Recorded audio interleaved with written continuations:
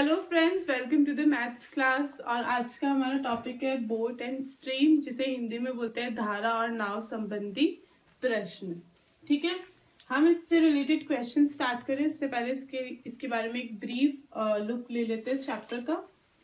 ये है जल और ये है बोट। ठीक है, ऐसी कुछ ठीक है, ये है बोट और ये है वाटर। ठीक है, अब हम स्टार्ट करते हैं related question boat and stream. देखिए, speed of boat in still water, मानी बोट की स्पीड किसमें? स्टिल वाटर मानी शांत जल में बोट की स्पीड क्या होगी? x kilometre per hour. ठीक है, और speed of stream in still water. ठीक है, धारा की चाल शांत जल में वो क्या होगी? y kilometre per hour. ठीक है, और speed of boat in downstream जो कि होगी x plus Y kilometre per hour, और speed of boat in upstream वो होगी x minus Y kilometre per hour. ठीक है, तो यहाँ पे आप देख सकते हैं speed of boat in still water x kilometre per hour मानते हैं हम। Speed of stream in still water y kilometre per hour. Speed of boat in down stream x plus Y kilometre per hour, and speed of boat in upstream is x minus Y kilometre per hour. देखिए, अगर धारा की दिशा में अगर चल रही है नाव, ठीक है, तो हम उसको कर देंगे x plus Y kilometre per hour. और अगर धारा की विपरीत दिशा में नाव चल रही है, विपरीत दिशा में, तो x minus Y kilometre per hour कर देंगे। ठीक है, अगर सेम धारा की दिशा में चल रही है ऐसे या ऐसे, तो x प्लस वाई हो जाएगी। और अगर नाव की दिशा और धारा की दिशा विपरीत है तो x minus Y kilometre per hour हो जाएगी। अगर आपको ये इतना भी आपने याद रख लिया कि धारा की दिशा में, अगर नाव भी धारा की दिशा में और धारा की दिशा दोनों सेम है, नाव और धारा की दिशा इधर की तरफ या इधर की तरफ, यानी दोनों सेम है, तो x plus Y kilometre per hour होगी। और अगर नाव की दिशा और धारा की दिशा विपरीत है तो x minus Y kilometre per hour होगा। ठीक है, अब हम पहला क्वेश्चन करते हैं। शांत जल में एक तैराक की चाल 10 किलोमीटर पर आवर है तथा धारा की चाल 5 किलोमीटर पर आवर है, तो धारा की दिशा में तैराक की चाल बताए। ठीक है, देखिए, शांत जल में एक तैराक की चाल 10 किलोमीटर पर आवर है, तो मानी शांत जल मानी स्टिल वाटर में तैराक की चाल कितनी है? x किलोमीटर मानी 10 किलोमीटर पर आवर। ठीक है, और शांत जल में धारा की चाल मानी y, हमने तैराक की चाल को x माना है, शांत जल में हमने तैराक की चाल को x माना है जो कि है 10 किलोमीटर पर आवर, और धारा की चाल को y माना है जो कि है 5 किलोमीटर पर आवर। अब धारा की दिशा में तैराक की चाल बतानी है, मानी सेम दिशा में हमें तैराक की चाल बतानी है। ठीक है, तो हो जाएगा x प्लस वाई। धारा की ही दिशा में तैराक की चाल बतानी है, तो वो होगा 10 प्लस 5 जो कि है 15 किलोमीटर पर आवर। देखा आपने कितना आसान क्वेश्चन है अगर हमने इसको अच्छे से समझ लिया। और ठीक अगर इसके उलट कर देंगे सेम क्वेश्चन रहेगा और धारा की यहाँ पे एक एक्स्ट्रा वर्ड लिख दिया जाए कि विपरीत दिशा में तैराक की चाल बताइए, तो क्वेश्चन सेम रहेगा कि शांत जल में तैराक की चाल 10 किलोमीटर पर आवर है और धारा की चाल 5 किलोमीटर पर आवर है, लेकिन हमें धारा की विपरीत दिशा में बतानी है। विपरीत का मैंने आपको बताया था x minus Y kilometre per hour होगा, तो 10 minus 5 equals to 5 kilometre per hour. तो देखा आपने हमने एक ही क्वेश्चन के दो पार्ट कर दिए और इसका पहला ब्रीफ लेने की वजह से इसे सॉल्व करना कितना आसान हो गया। ठीक है, अब हम ऐसे ही नाव और धारा से रिलेटेड थोड़े डिफिकल्ट क्वेश्चंस की तरफ चलते हैं। अगला क्वेश्चन है नाव की धारा। नाव की धारा की दिशा में चाल 8 किलोमीटर पर आवर है तथा धारा की विपरीत दिशा में चाल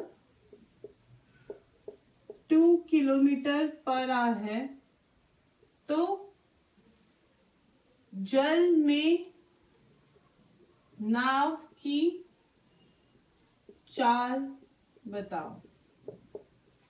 ठीक है, यहाँ पे क्वेश्चन है कि नाव की धारा की दिशा में चाल 8 किलोमीटर पर आवर है और धारा की विपरीत दिशा में चाल 2 किलोमीटर पर आवर है।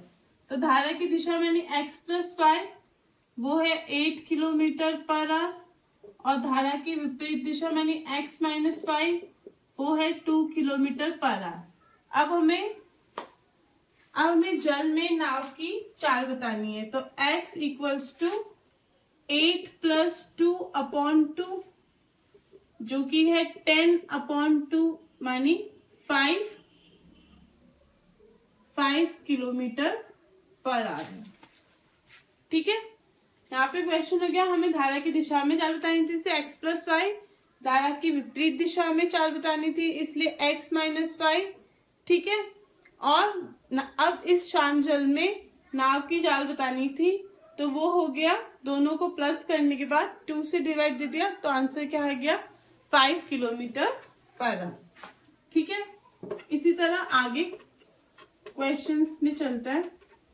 अगला क्वेश्चन है एक व्यक्ति धारा की दिशा में 30 किलोमीटर की दूरी 2 घंटे में तय करता है तथा धारा की विपरीत दिशा में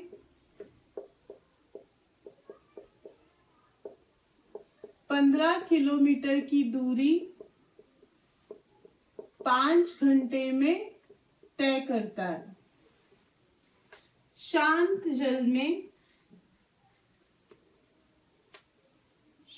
जल में तैराक की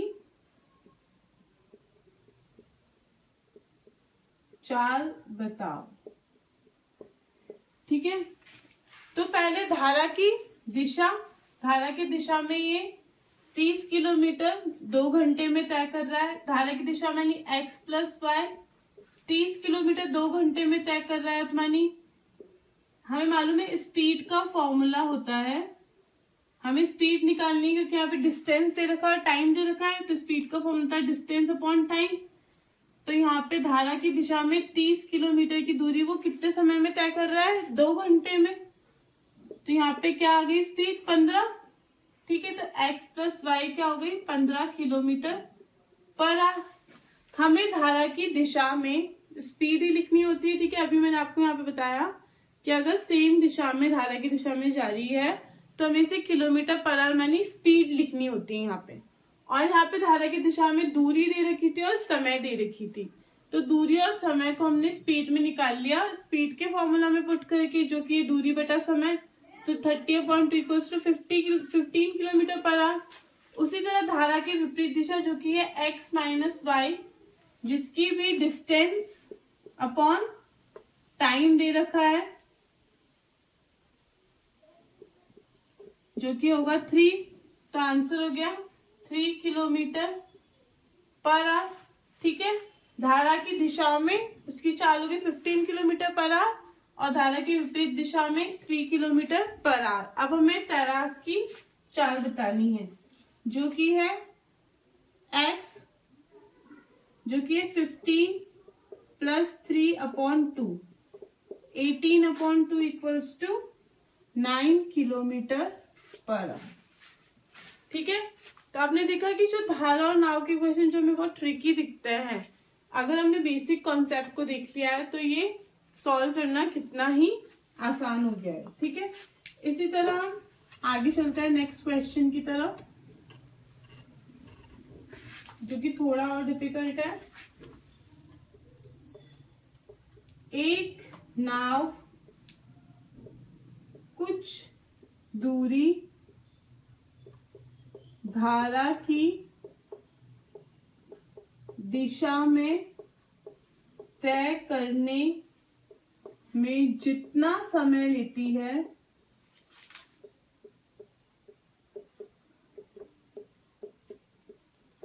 उसका दुगना समय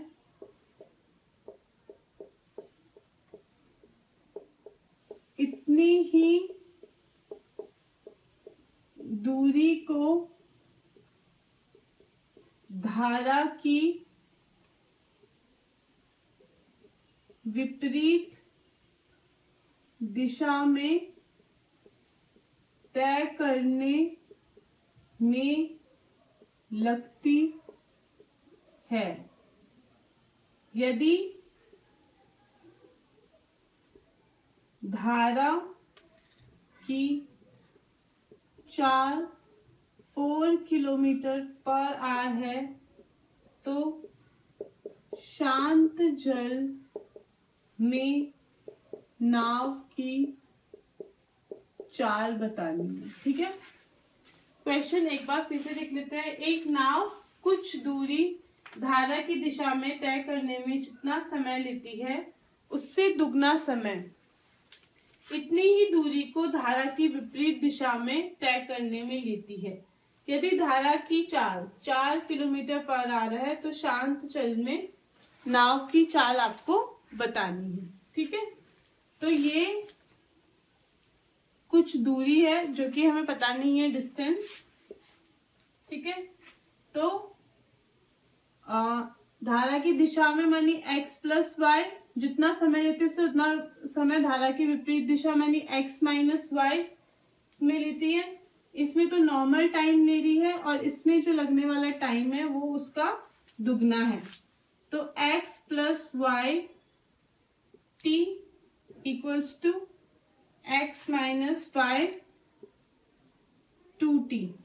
ठीक है, तो और दोनों की चाल 4 किलोमीटर पर आवर है, तो x plus 4t equals to x minus 4 2t होगा। ठीक है, तो यहाँ पे इस t से ये t कैंसिल हो गया, तो अब हो गया x plus 4 equals to 2x minus 8। तो यहाँ पे क्या हो गया, x इक्वल्स टू माइनस का 8 जाके माइनस का 4 हो जाएगा, तो मानी 12 किलोमीटर पर आवर हो गया। ठीक है, मैं आपको ये क्वेश्चन वापस समझा देती हूँ। धारा की दिशा में जो जितना समय ले रहा है, जो टाइम है, वो धारा की विपरीत दिशा में उसका दुगना है।